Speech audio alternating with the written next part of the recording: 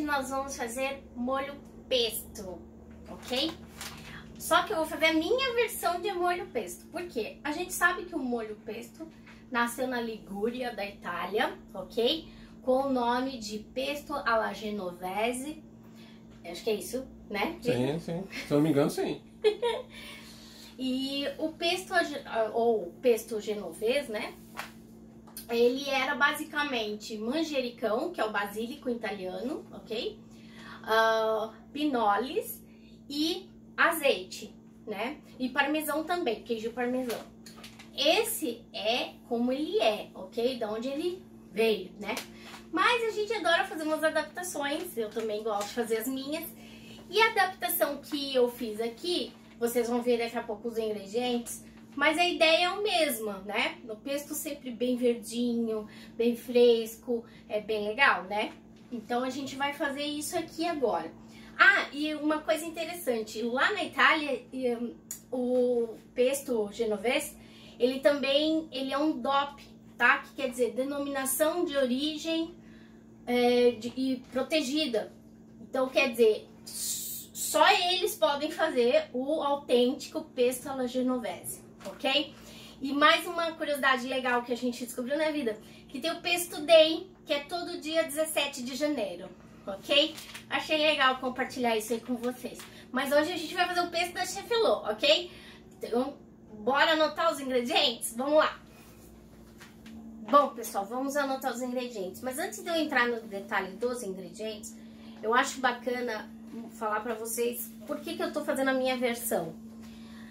Tudo que a gente pode aproveitar integralmente dos ingredientes é bacana, né? Pensando em sustentabilidade, reaproveitamento dos alimentos, eu acho legal. Então, o que eu faço, geralmente? Eu uso muitas folhas do manjericão, as folhas da salsa e geralmente a gente o que faz? Descarta os talos, né? Eu não, eu já aprendi a fazer o seguinte, eu pego todos os talos de todos esses temperos que eu utilizo, congelo e depois transformo em pesto, que é o que a gente vai fazer aqui hoje. Então eu peguei uns 15 dias direto de talos para reaproveitar e vou criar o meu pesto em cima disso. É lógico que aqui no meio tem umas folhinhas de manjericão, umas folhinhas de salsinha, né, amor? Tem de cebolinha também, né, vida? Salsinha, cebolinha, tem rúcula. Tem rúcula também, tudo talo. E algumas folhinhas que a gente pegou tudo, tá?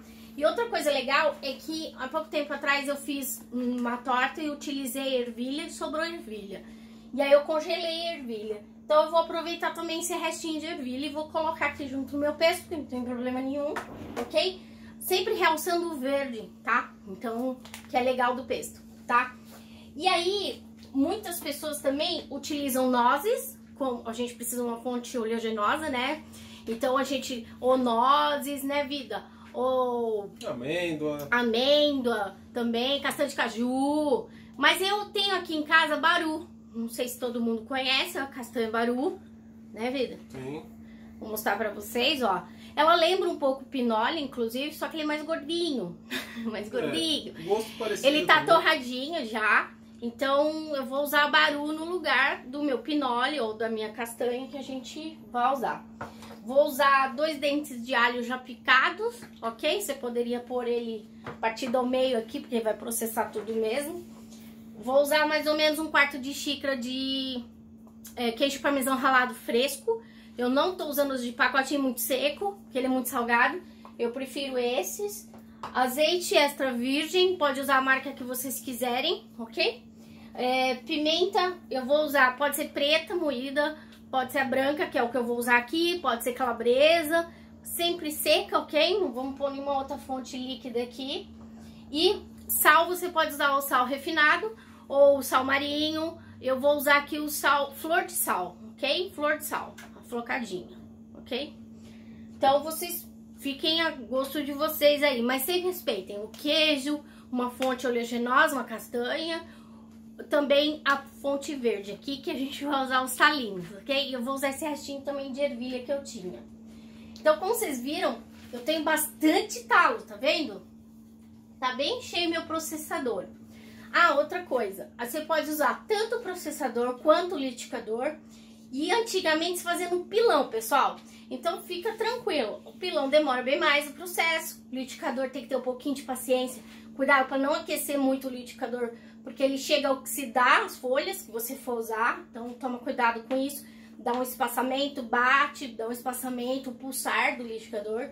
E o processador vai aos poucos também. Primeira parte que eu vou fazer é já triturar um pouquinho já os meus talos com a minha ervilha. Aí depois eu venho, vocês vão ver, eu vou vir e vou colocar todos os ingredientes, exceto o azeite. O azeite é o último cara que vai entrar aqui. E aí vocês vão ver passo a passo na hora que vier o azeite, tá bom? Pera aí só um minutinho que eu já volto. Só vou triturar aqui as minhas fontes verdes, ok? Já vem. Pessoal, pronto. Eu já triturei a ervilha com os meus talos, ok? Tá bem verdinho, vocês podem ver. Agora eu vou colocar todos os ingredientes, exceto o azeite, porque ele é por último. Ele que dá a textura que eu quero no meu molho pesto, ok? Então vamos colocar aqui, então, o alho. Vamos saborizar. Agora vamos dar saborinho. Um pouco o baru, o queijo. Eu vou pôr já um pouco de olhômetro aqui, a pimenta, olhômetro, tá, pessoal? Porque vai a gosto aí de vocês, um pouquinho de sal, ok? Aí a gente vai complementando. Vou dar uma batida aqui pra gente já homogeneizar as coisas.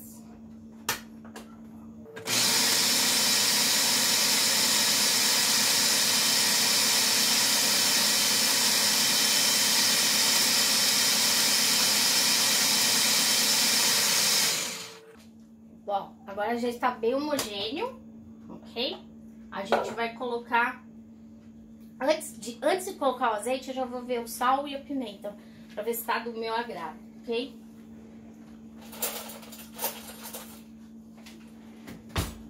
Ah, outra coisa.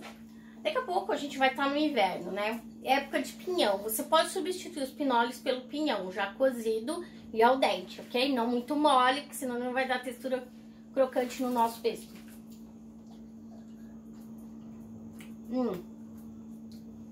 Ficou bem apimentadinho. Gostoso. Tá muito bom de sal e tudo. Agora eu vou pôr só azeite mesmo para dar a textura que eu quero.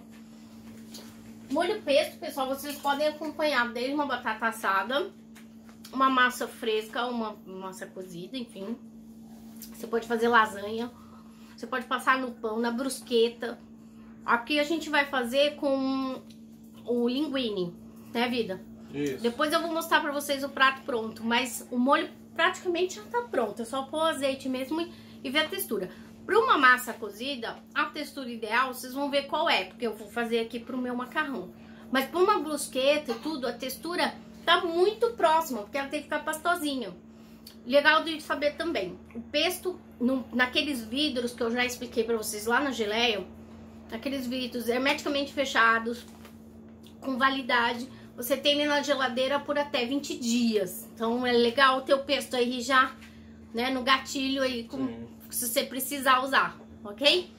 Então eu vou colocar azeite, vocês vão ver mais ou menos a quantidade que eu vou pôr. Lembrando que isso é pro molho pesto, pro macarrão.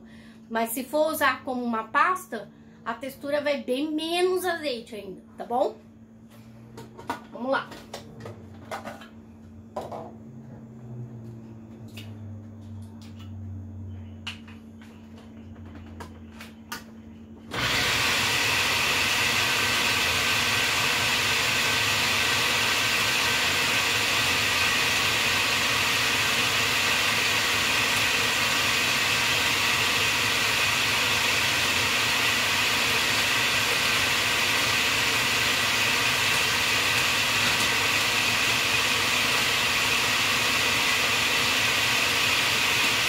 Coloca em fios, tá, pessoal? Em fios.